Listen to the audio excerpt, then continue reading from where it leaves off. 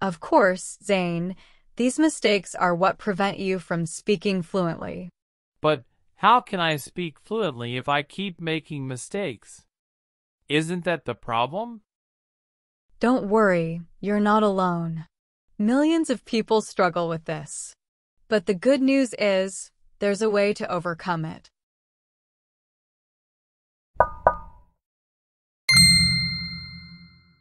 Hey, Zane. It's really nice to see you today. How are you feeling? Hi, Laura. I'm okay, I guess. A bit nervous, to be honest. That's completely normal, Zane. You're in a safe space here.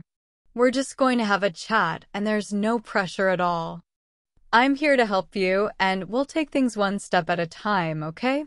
Yeah, okay. It's just that I get so anxious whenever I think about speaking English, especially in front of native speakers. I feel like I'll mess up or say something wrong, and they'll judge me. I totally get where you're coming from. It's a really common feeling, especially when you're still building confidence in a new language. Can you tell me a little more about what makes you nervous? What's going through your mind when you think about speaking English? Well, I keep thinking that I'll say something wrong or pronounce a word incorrectly, and people will laugh at me or think I'm not smart. I've been trying to learn for a while, but every time I start to speak, my mind just blanks. It's like all the words I've learned disappear. That's such a common experience, Zane, and it's something so many people go through. It can be really scary to put yourself out there, especially when you feel like everyone's watching and waiting for you to make a mistake. But I want you to know that making mistakes is actually a really important part of learning. We all make them, even native speakers. Really? Even native speakers? Absolutely. You wouldn't believe how often I've messed up when I was learning new languages. I've said the wrong thing, used the wrong word, even had whole conversations that made no sense. Let's talk a bit about where this fear comes from. It sounds like one of your biggest worries is making mistakes, right? Yeah, I'm really afraid of making mistakes. I feel like if I don't speak perfectly, then I shouldn't speak at all. That's a lot of pressure to put on yourself, Zane. Perfection is a pretty high standard, and honestly, it's not one that anyone can meet all the time. Language is about communication, not perfection. When we focus too much on speaking perfectly, it can actually hold us back from expressing ourselves. Have you ever felt like that? Yeah, I guess I do. I've always thought that if I'm not perfect, people won't take me seriously. But here's the thing, when you speak, people are more interested in understanding what you're saying, not in whether every word is perfect. Think about it like this.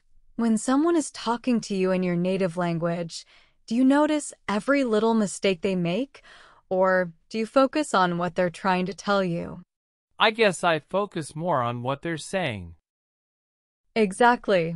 And that's how most people listen, too. They're not out to catch your mistakes. They're interested in your ideas, your opinions, and your stories. The pressure to be perfect can really weigh us down, but once you let go of that, you'll find it much easier to speak freely. That makes sense, but it's still hard to shake off the fear. It is, and that's okay. It takes time and practice to reframe how we think about mistakes.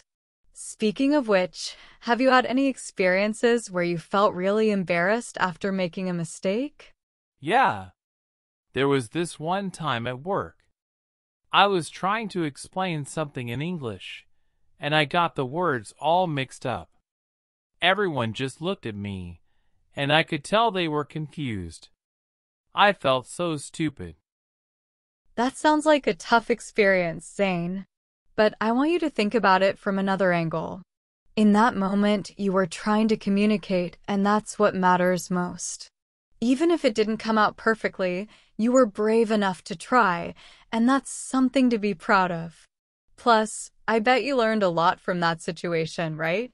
I guess, but it still feels like I failed. It's okay to feel that way. But remember, every time you push yourself to speak, even when it's hard, you're making progress. Now, let's talk about some practical ways to break down that fear. First off, let's remember that mistakes are normal. I know we've talked about this, but it's worth repeating because it's so important. No one speaks perfectly all the time, not me, not native speakers, not anyone. The key is to learn from those mistakes and keep moving forward. Okay, I can see that. Good. Now, another thing to keep in mind is that practice makes progress. It's not about being perfect right away. It's about getting a little better every time you practice. Celebrate those small improvements, even if they seem minor. Each one is a step toward becoming more confident. That sounds doable. I think. I know it is. And something else that can really help is positive self-talk.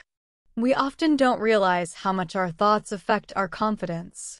If you're telling yourself, I'm going to mess up, or I'm not good at this, it's going to make you feel more anxious.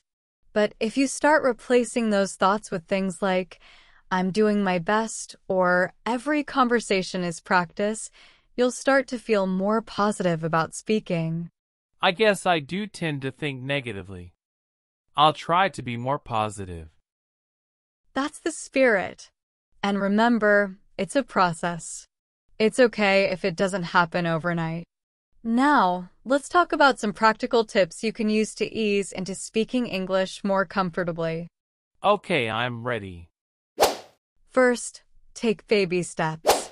Start with short, simple conversations. You don't have to dive into deep, complex topics right away. Even just saying hello or asking how someone's day is going is a great way to start. It's about building your confidence little by little. I can do that. Short conversations seem less scary. Exactly. And another tip is to practice active listening. Pay close attention to how native speakers talk, how they pronounce words, their intonation, and the phrases they use. The more you listen, the more you'll start to pick up on these patterns and feel comfortable using them yourself. That makes sense. I've noticed that when I listen closely, I start to understand more. Right. And here's something that can be really helpful: record yourself speaking. It might feel a little weird at first, but it's a great way to hear how you sound and identify areas you want to improve. Plus, you can track your progress over time, which is super encouraging. I've never tried that before, but I can see how it could help. Give it a try. It's a private way to practice and get more comfortable with your voice in English. Another thing you can do is find a language buddy. This could be someone else who's learning English, or even a native speaker who's willing to practice with you. It's a great way to make speaking more fun and less stressful because you're both in it together. I like that idea. It sounds less intimidating than speaking with someone who's fluent. Exactly. It's all about finding ways to make the process more comfortable for you. And remember, it's okay to take your time. Patience and persistence are key.